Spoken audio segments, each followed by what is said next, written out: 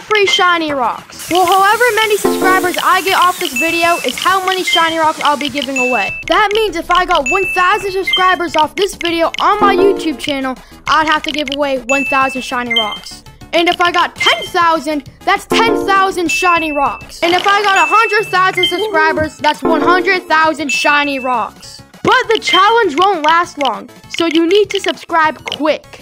And if you want free shiny rocks, all you have to do is be subscribed, because when I get monetized, I'm going to be doing a big shiny rock giveaway.